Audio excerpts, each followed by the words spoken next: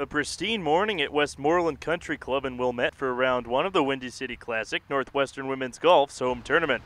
We will start off with Hannah Kim playing in the number 2 spot for the Wildcats. Par 5 8th hole fires in a nice approach, which would lead to a par. Next hole, par 4 9th, and Kim executes another good iron shot. Birdie putt comes up just short, easy tap in par. She finished the front 9 at -3.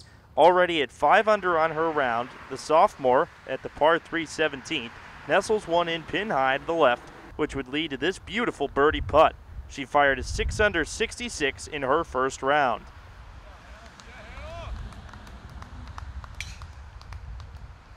Playing in the third spot is junior Casey Komodo. Fourth shot here at the par 5 8th, some nice touch from just off the green, giving her this 10-foot par attempt, and she gets the nice up and down.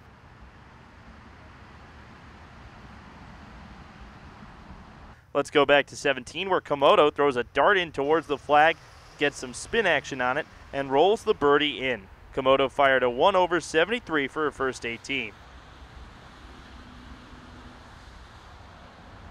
In the number 1 spot is freshman Stephanie Lau. Third shot from just off the green at the par 4 first, puts it to tap in distance, starting off her day with a par.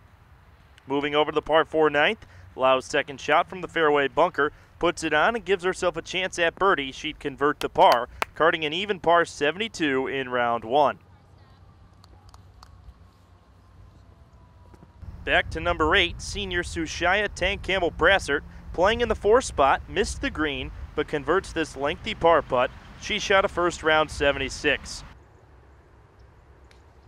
Sarah Cho, the sophomore in the 5th position, nice approach up the hill at the par 4 6th. She'd make par.